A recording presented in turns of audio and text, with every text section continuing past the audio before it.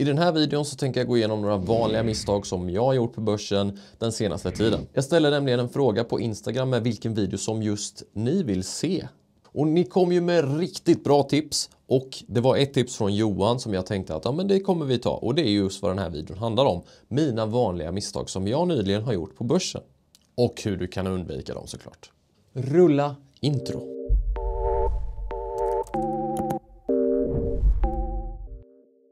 Det första misstaget som jag gjorde, det var att jag köpte en aktie som jag redan äger på fel aktiekonto. Så här är det ju att jag har ju en kapitalförsäkring som heter utländsk kapitalförsäkring. Och där äger jag en aktie som heter Innovative Industrial Properties.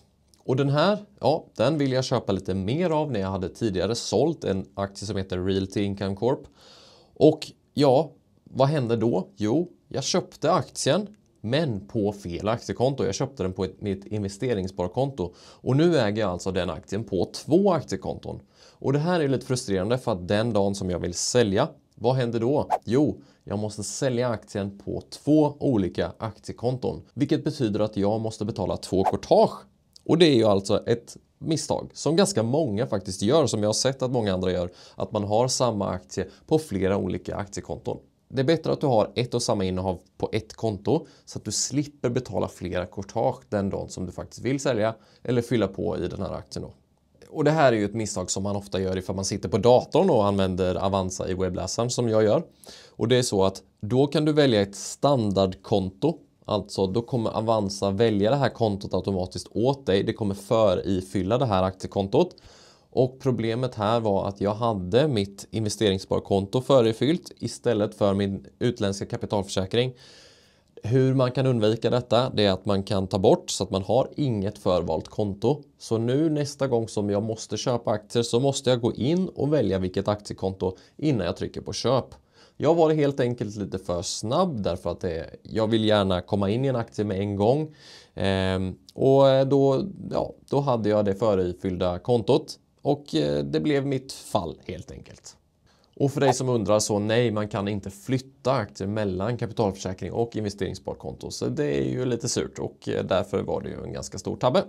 Misstag 2. Jag köpte in mig i ett företag som heter Angler Gaming utan att ha riktigt så bra koll på företaget. Nu har jag definitivt bättre koll. Det är nämligen ett företag eller typ ett investmentbolag som äger andra spelbolag.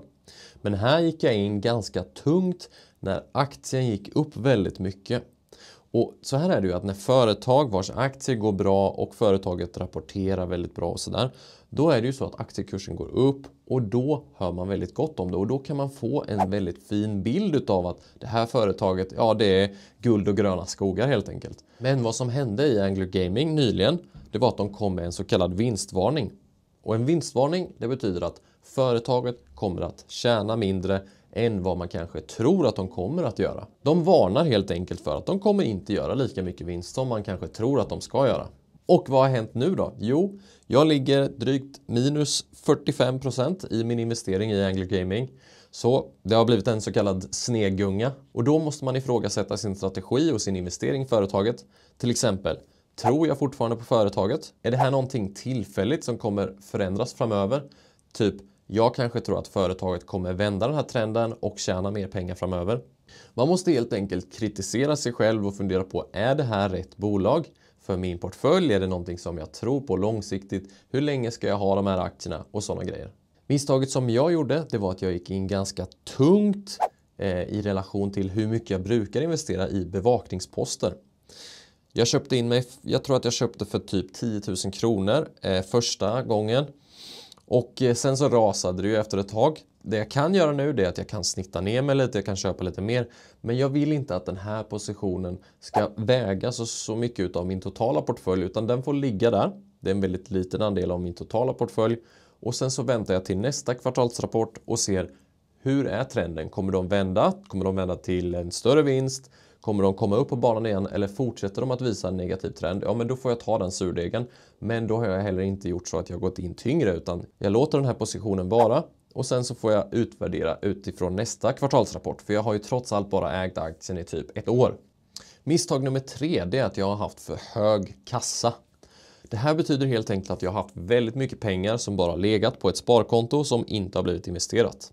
Och här har jag bara mig själv att skylla. Det är så att jag har varit lite orolig för hur mycket kvarskatt jag skulle kunna få. När man har en enskild firma som jag har, då måste man betala in skatt till Skatteverket i efterhand. Man måste först rapportera hur mycket vinst man tror man kommer göra. Och jag tjänade mer pengar än vad jag trodde att jag skulle göra. Vilket betyder att jag måste betala in mer skatt än vad man tror att man kommer göra. Nu är skatten inbetald, så nu har jag pushat in massa pengar in på börsen. Men problemet är att när man har lite mer pengar än vad man förväntar sig så vet man inte vad man ska göra med pengarna. Så nu funderar jag lite på vad det är jag ska investera i. Och har du några tips på vad jag ska investera i så skriv en kommentar. Problemet då med att ha för mycket i kassa, det är att du går ju miste om avkastning. Alltså när börsen går upp så går ju du miste om pengar som du kanske hade kunnat tjäna när börsen går upp. För historiskt sett så har börsen alltid gått uppåt. Men problemet kanske är så att nybörjare går in för tungt. Så ifall det är så att du sover gott om natten med att ha lite pengar på sidlinjen som väntar på dig, så är det ingen fara med det heller. Bara du är medveten om att du har pengar på sidan som inte får någon avkastning. Det är bra ifall du analyserar din privatekonomi och kanske tittar på hur mycket pengar ska jag ha på sparkonto, hur mycket pengar ska jag ha på börsen. Och jag har ju en tumregel där jag försöker ha 20% på sparkonto, 80% investerat för långsiktigt. Men sen i och med att du kanske får mer pengar och sådär, ja, då kanske det är så att du kanske ska ha en högre andel på börsen och en mindre andel på sparkonto eller i buffert. Min egna strategi är att investera lite åt gången, så jag tycker om att ha lite kassa.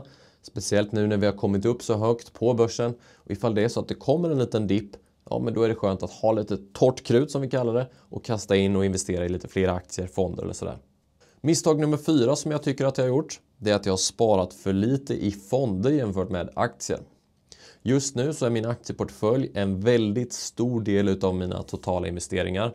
Jag har ju som sagt innan i tidigare videos också sagt 80% aktier vill jag ha, 20% fonder vill jag ha. Och nu så är min portfölj mer än 80% i aktier och mindre än 20% i fonder. Så där tycker jag att jag behöver tynga upp lite. Fonderna har gått bra, aktierna har gått ännu bättre, så jag har ju inte gjort fel i det. Men misstaget här är att jag kanske hade kunnat att spara lite mer, fått in lite mer pengar i min portfölj och fått mer avkastning under det här året. Så det jag har gjort, det är att jag har ökat på mitt månadssparande. Så varje månad så sätter jag undan ett par tusenlappar in i fonder. Och de här går via autogiro, så alltid sparar jag i ett par fonder hela tiden. Och det 5:e och sista misstaget som jag tycker är sjukt viktigt att tänka på. Och det är att inte kolla börsen så mycket. För att jag har kollat otroligt mycket på börsen det här året. Jag har följt det slaviskt. Nästan varje dag kollar jag börsen. Och det här är en nackdel och det är en svaghet som jag har. Jag tycker det är kul att kolla, men jag tjänar ju ingenting på att göra det. Det enda som jag tjänar på är att jag håller mig informerad ifall någonting händer, så ja, då sänker jag, vad ska man säga, risken för att jag säljer av och gör någonting dumt. Det är för att jag är påläst, jag vet ju vad som händer i omvärlden och sådär. Men problemet är att jag skulle egentligen lägga mitt fokus på att kanske bli bättre på andra saker. Jag kanske skulle lägga mer fokus på att göra sådana här videos till exempel, där jag delar med mig av min kunskap till dig och till andra. För då lär jag mig själv också mer när jag kritiserar mig själv och jag får liksom höra input ifrån er och sådana saker. Och det tips som jag vill ge till er med, eller till dig, det är att om det är så att du vill lära dig mer om investeringar och sånt, så är ett jättebra sätt är att faktiskt dela med dig av vad du kan. Typ starta en blogg eller prata med en kompis eller prata med en familjemedlem om aktier, fonder och sådär. För då så måste du tänka lite annorlunda, du måste öppna ett annat perspektiv och då kommer du lära dig mycket mer om aktier, fonder och investeringar överlag. Så dela med dig av din kunskap, det är ett sjukt bra tips för att lära sig mer. Tänk också på, sitt inte på börsen för mycket. För till slut så kan hjärnan bli mättad och då är det bra att du tar till andra medel för att lära dig mer helt enkelt. Det är bra att man vilar lite ifrån börsen och nyheter och sådär. Fokusera istället på det som är viktigt. I det korta perspektivet så svänger börsen ganska mycket. Men i det långa perspektivet så går börsen nästan alltid uppåt eftersom att ekonomin går bättre, företag går bättre och sådär. Gillade du den här videon så tryck gärna på tumme upp. Och ifall du vill vara sjukt tacksam så kan du trycka på den här super thanks eller super tack grejen där nedanför. Och har du en fråga så gör en sån och så kommer jag prioritera dina frågor i kommentarsfältet. Tack så mycket för att du har tittat. Ha det så gött. Ciao!